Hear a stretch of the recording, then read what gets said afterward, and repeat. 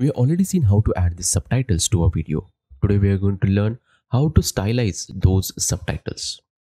To begin with, first I will go to a terminal and we will generate a subtitle style, and the command is pretty simple. Let me check the videos that I have. So I have two videos, jellyfish.mp4 and rocket.mp4.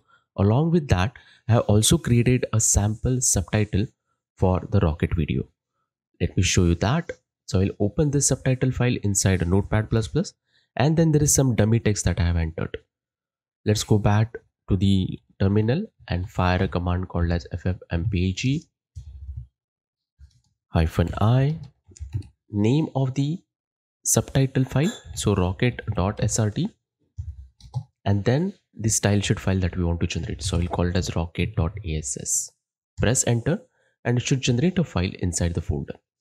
So you can see that there is a new file that has been generated. Let's open this file inside Notepad++. It is a text file. There is no special editor that is required. So you will see that there is a lot of information and attributes are available inside this. So our subtitles that we have seen earlier, it is present over here. You can see that the text is there. There's a timestamp. But along with that, it is also referring to the style definitions which should be used for each of the subtitle rendering, and those definitions are available inside the upper block. So there is a section called as v4 plus styles, and then each of the style, so you can have multiple styles. Let me just tell you that. Now in this case, there is a default style that is getting created. So we have a default style with the font name as Arial, font size is 16, and then there are quite a few color combinations followed by whether we need a bold, italic, underline, what are all other styles that you want to apply for the subtitle. All of those things are available over here. You can also see there is a scale X, scale Y, basically to stretch the subtitles. So all this information is available. So you can use this information, you can edit this information, and while generating a new video, you can apply this particular style sheet to your video. Now, editing this file in a plain text editor is pretty much possible, but it is quite difficult. Also, you might end up making a mistake. So if you look at these color references, these are actually hexadecimal color references, but they are actually in a reverse order. So there are a lot of confusions that will start coming up. What you can do is that you can use an editor called as Aegisub. So this is a nice style sheet editor. It helps you to change the style sheet definitions for your subtitles. So let me quickly open that subtitle file that we have generated. So I'll go to File, Open Subtitle, and you can see that our file is also available. So I'll open it. You can see all those options that we have seen earlier in the Notepad++ are visible over here. Primarily the subtitle text that we have and the timestamp. So this is the preview of each subtitle.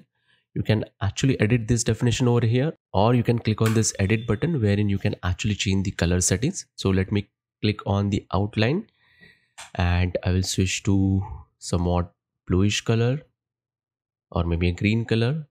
You can see that the green color is available over here, the one which we have selected. I will press OK. Now you can also see the preview. Now the preview is indicating that the green color is actually getting highlighted outside the text. It is not spanning the entire screen width. So I'll make it as opaque box so that the green color, the background color is quite visible. I'll click on apply. I will change or I will also change the font name. So the font that I have on my system, maybe I will select Trebuchet MS. So the font has been changed a little bit. Click on OK. So our default style has been changed. I will quickly save that particular file. So I will click on the save button. Now if I go back to the Notepad++, you will see that the color combinations are different over here, right?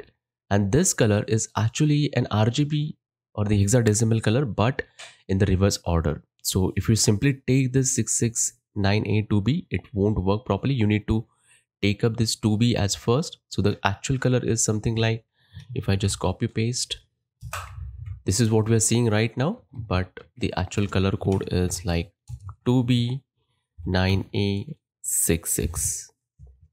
Okay, this is our actual green color. Let me just quickly revert that particular change. So this is the style that we have modified.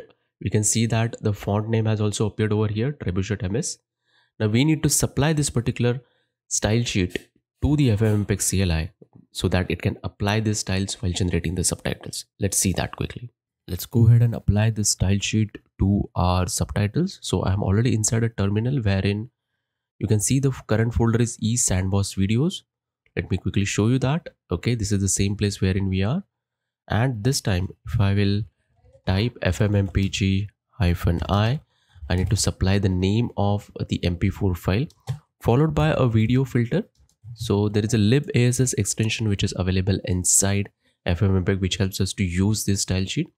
Now I need to provide the name of the ASS file. This contains our timestamps, the subtitles for each of those timestamps, and then the default styles for each one of them. The next thing that we require is the output file that has to get generated. So rocket underscore, I will say new.mp4. That's it. Now if I press enter, you will see that the processing has started. It will take up some time. We're not going to process the entire video. We'll just process few first seconds and then we'll abort the process.